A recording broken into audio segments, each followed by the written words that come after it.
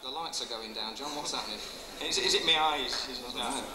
Well, I was actually at the end of that going to say, what happens, those of you who actually don't attend sort of folk or folkish clubs regularly, whenever the resident group are on, just to give them a bit of encouragement, at the end of every song, you really get enthusiastic about the applause.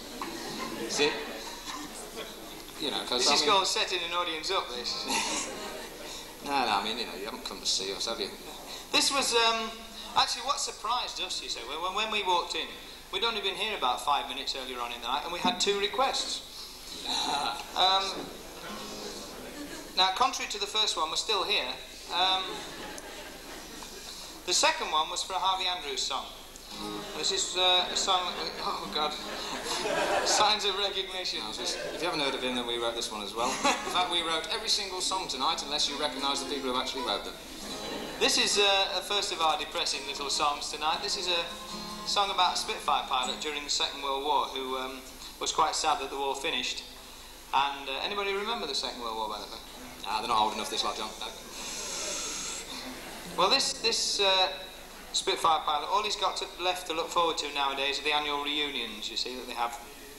And he says the trouble with those, every year there's a face or two less. So this song, as I say, written by Harvey Andrews, and it's a song called Abel Baker. Bit of mood lighting, Aaron. Oh, is Aaron doing the lighting, or is it somebody else? This will do fine. 1, 2, 4.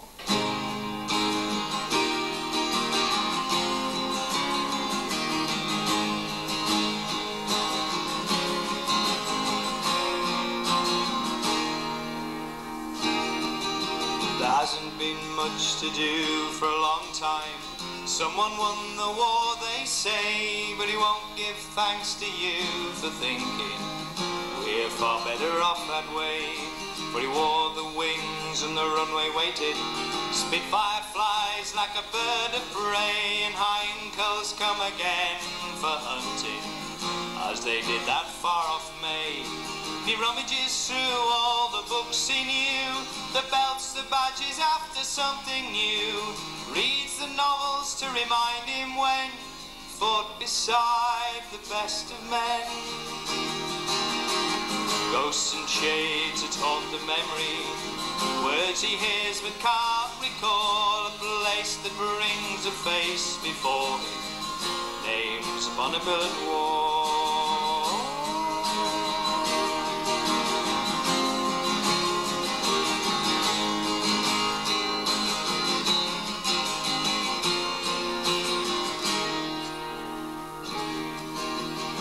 One more year and the boys' reunion finds another face not there. Still he wears the faded ribbons of the cross and the quad again. He flies again with the boys in blue, the few remaining of the very few. Tells the tales that he's told before, feels again the esprit de corps with his victory roll and a mounting toll. He's a pilot with an ace's soul, drinks with boys who will soon be men. He wakes at dawn, he flies again, and he flies.